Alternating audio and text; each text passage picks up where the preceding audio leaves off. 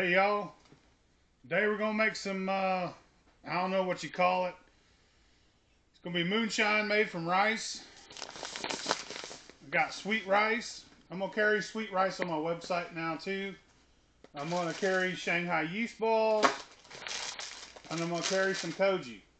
In case you wanna make this at home and you can't find this stuff locally, we got it at philbillymoonshine.com.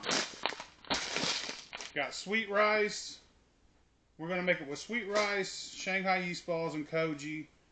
I was going to put some fruit in it, but I think this time I'm just going to do the basics, and then you could take it to the next level. Also, in the future, I would like to do this with a little bit of fruit and some corn, and make like a Japanese-inspired whiskey. Put it on some wood. That would be awesome. But right now, I just want to make a base spirit. I want to do it my way.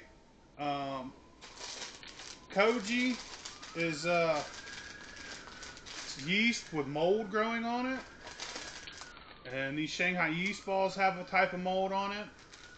And the mold will take the sugars, will take the starches from the rice and act like amylase. So the mold will act like amylase, turn the starches and the sugars, turn the starches into sugars from the rice. It's really cool. It's cool that they make sake over in Japan and that they've figured that out over the years. It does take a little bit longer to work. Whereas amylase is immediate, it takes us, probably up to 30 days to convert them sugars to be fermentable. So this is a long haul fermentation, but hopefully it tastes great and it's well worth it. If you want to make this at home, like I said, by the time you watch this, I should have this stuff on the website. It's gotten to be pretty pricey, so if you can find it locally for cheaper, that's where it's at. But shipping and everything will be involved in our pricing. But I'll have 5-pound bags. This has got a hole in it. 5-pound bags and 10-pound bags. 2 different companies. Same exact sweet rice. Sweet rice is pretty much sweet rice. Check this out. Put 5 gallons of water in a pot. Bring it to a boil.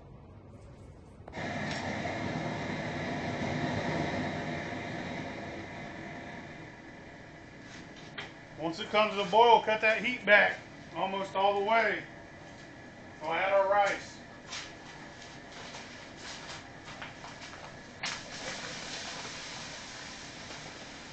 That sweet rice. Keep it stirred. Keep it stirred. 25 pounds sweet rice.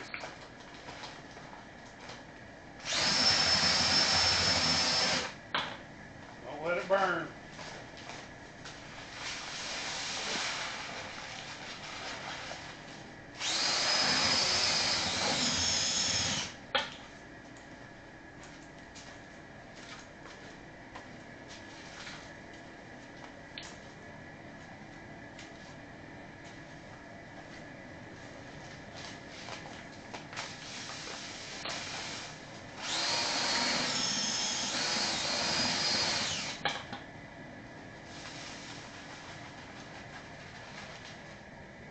We'll stand over it, keep it stirred till that rice is good and cooked.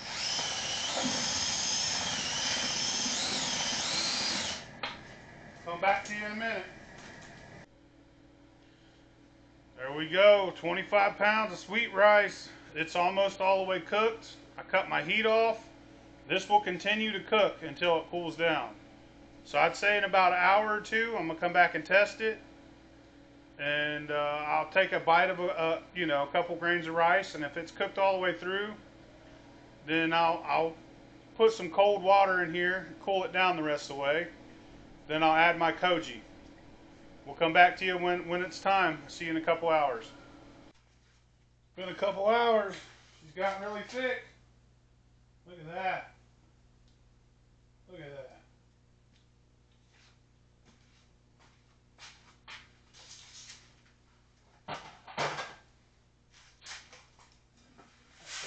solid almost.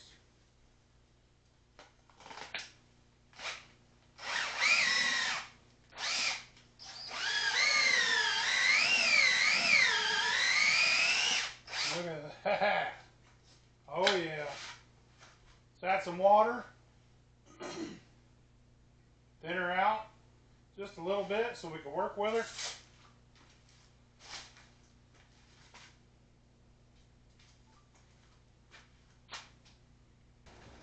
Now I'm going to dump it in this mash barrel right here. Come back to you once we dump it. I've never done this before. This is the way I'm doing it. It's not any traditional way. I am going to use Koji. I am going to use Shanghai yeast balls. But this isn't a traditional anything. This is my take on rice. Rice, baby. Let's see how it comes out. I'm going to fill it full of water. I'm going to add some Koji.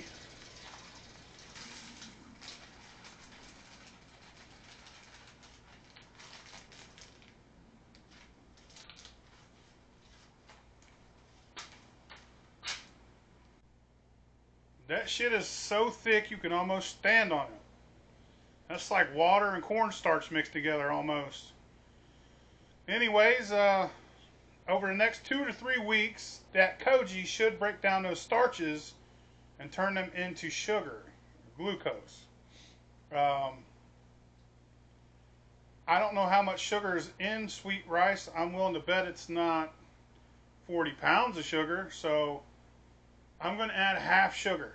I'm going to add 20 pounds of sugar, 25 pounds of sweet rice, a package of Koji, and I haven't added the yeast. I'll show you me adding the yeast. I'm going to go grab a bag of sugar.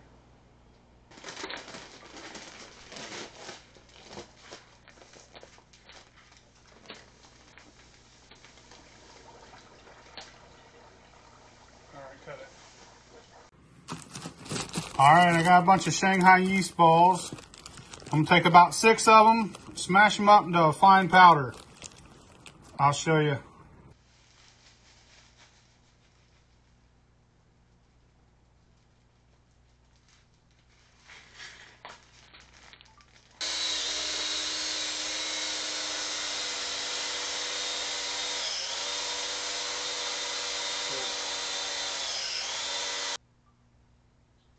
Alright, now I'm going to put the lid on it.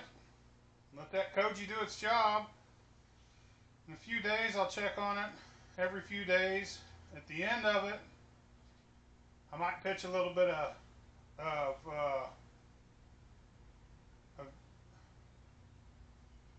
in a couple weeks, I'm going to check on it also, check on the gravity. And if there's still sugars in there, I might pitch a little bit of angel yeast, yellow label. It's another good yeast for this type of stuff.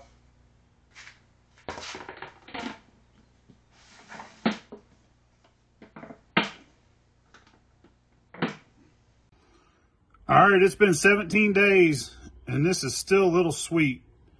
So to help it along, I'm going to add a little bit of this angel yellow label. If you can't find this, I sell it on my website. Check it out. It's really good yeast.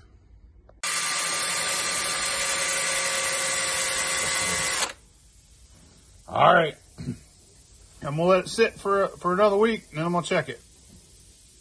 It's been a little over a month. It's done fermenting. I'm gonna put it in my pot with my pond pump, and gonna start to heat up.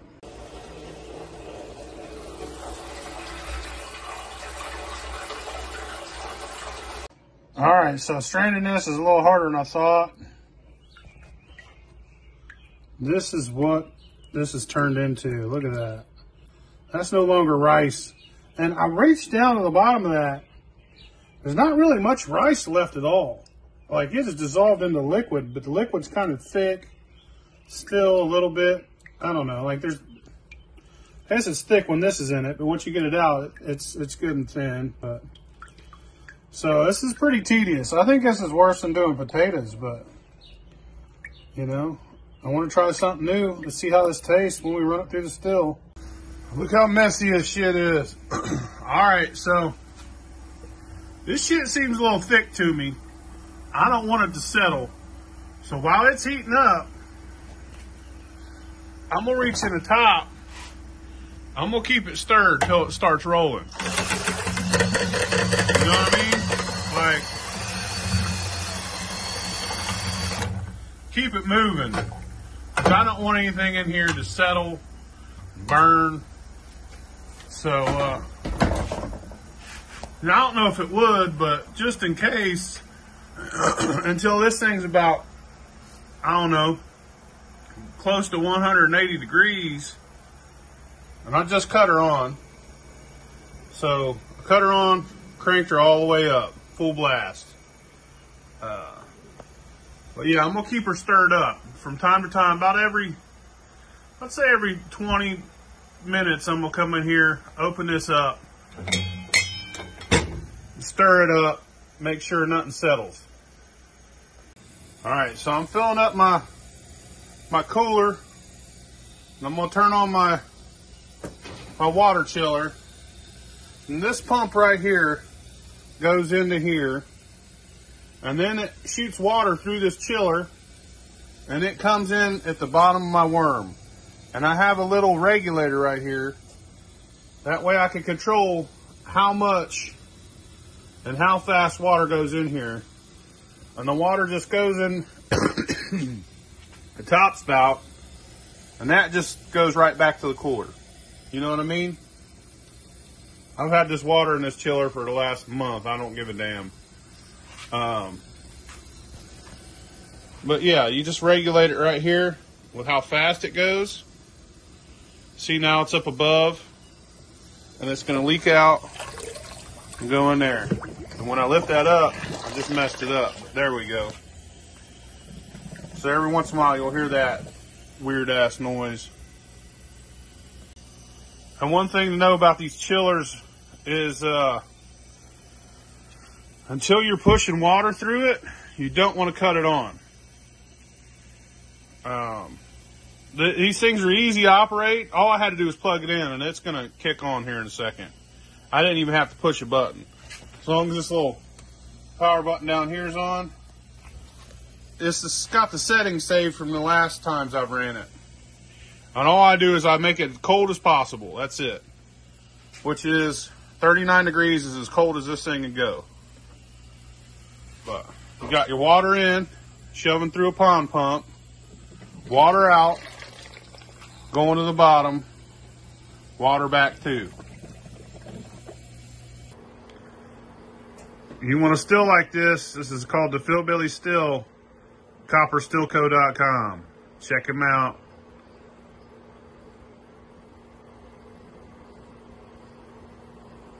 It's not running yet. Just started. She's running. This is heads. I'm going to dump that. A whole other one. I'm going to get rid of a half gallon of heads. The heads are coming off 140 proof. So that's a decent proof. I'll take it. I'm about to go dump this in the fire pit. All right, I got rid of a half gallon worth of heads. This is my second jar. We're gonna run it, keep running it, see what happens. All right, I'm gonna call out a run. I'm still running tails over there, but as far as hearts, I think I'm finished. I think it started out really, really perfumey, and it mellowed out about here, from here to here. This is what I like it.